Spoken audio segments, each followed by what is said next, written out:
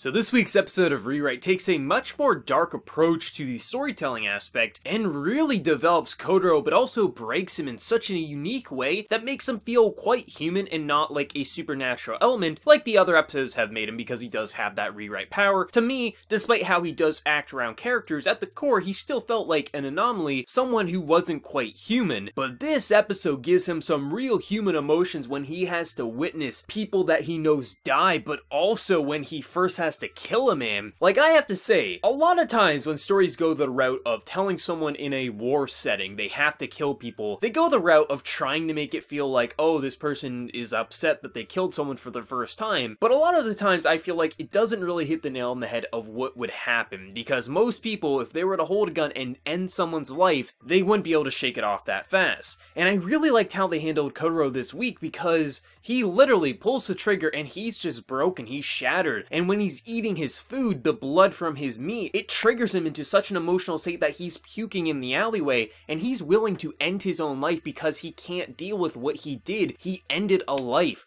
And how they portrayed that emotion really made me feel for the character, and just really thought, wow, Kotaro truly doesn't want to kill people. He really does feel like a normal human person. And if it isn't for this girl who Kotaro knows from this area here, he would have literally ended his own life like some people do in that setting. I thought just really seeing the humanity of Kotaro and really him not really accepting or fitting in with this setting, this elite force that Guardian has of these superhuman people like Kotaro, but he's just kind of being picked on. He's the new guy. People are gonna throw all their bags, let him take that. And he really only has one friend in this army, and his name is Lewis, who unfortunately has to go in a heroic way near the end of the episode, which I have to say was pretty emotional, I have to admit. I mean, the episode overall, it wasn't really about getting us connected to, say, Lewis and these kids. It was to get us to feel for why Kotaro likes these people and why Kotaro feels for these characters, as he's in such a setting that makes him so depressed to the point of literally wanting to kill himself that he isolates himself around these children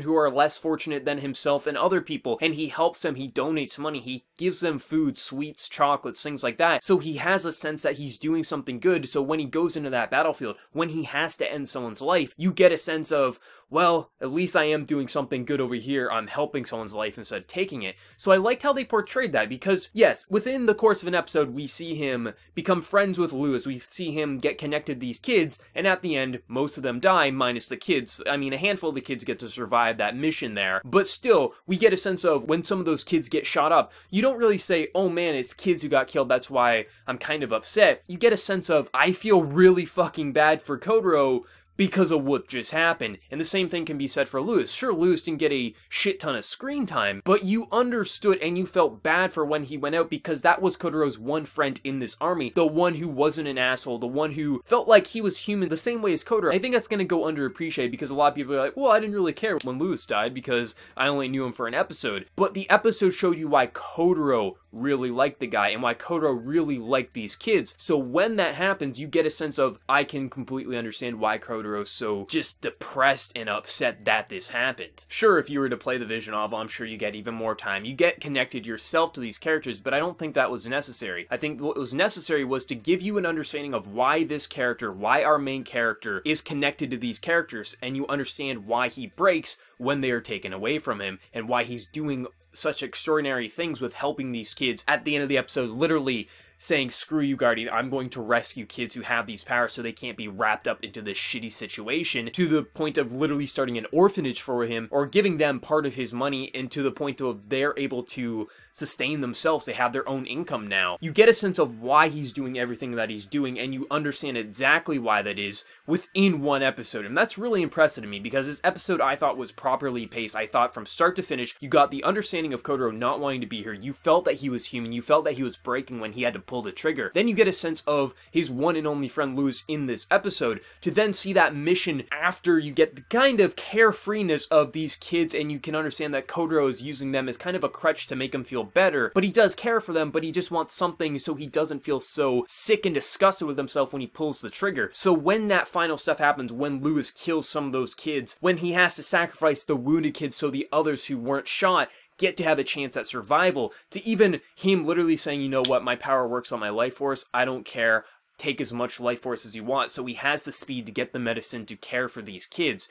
Within one episode, you got all that. Sure, this could have been a few episodes, but I thought the way they paced it and the way they structured it, the way they directed it, was perfect and got you such a sense of, I understand exactly what Kotaro is feeling, and I understand why he's pissed or upset, or even happy or sad. And that's what this episode aimed to do, and I thought it did it beautifully. To be honest, I think this was the best rewrite episode between both seasons. I thought from start to finish it was exhilarating, it had nice slice of life moments, but at the core, it just really gave some amazing development for Kotaro, and really showed you who he is at the core. He isn't hiding anything anymore. This is the true Kotaro without any barriers or limits. And to see how he's now the one-man squad in this army, punching the man who used to punch him around, but also just, I thought the visual presentation was honestly stunning. I thought there definitely was a couple of hiccups here or there. Maybe when we were focusing on Kotaro, we saw Luz in the background, a bit of a derpy face, but at the core, consistency-wise, with the animation to the art style to the individual character models, but also the lighting, I thought the lighting was fantastic as just the overall presentation, because we've always been inside the city or we've been in the woods, so to have a more gloomy, sandy location that we've been focusing on, with the way they were using the lighting, it was a nice change of pace and really set the mood for this episode.